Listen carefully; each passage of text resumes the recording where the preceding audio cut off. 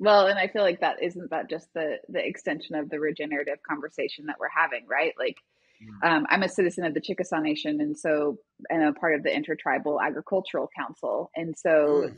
and so much of that is it's like, and that's not a tradition I grew up with. It's what I'm learning, but at the same time, it's like you, they're like, you mean regenerative organic? You mean how we've always been producing, like Say how it Right. again for the people in Yes. the back, Abianne. Say it again for the people in the back. Yeah. you mean how we did this entire country before y'all got here? And so yeah, it's I think it is tied to that, right? Like, why would we produce Yaupon in any other way when it is so deeply tied to so many different indigenous tribes, in this tradition.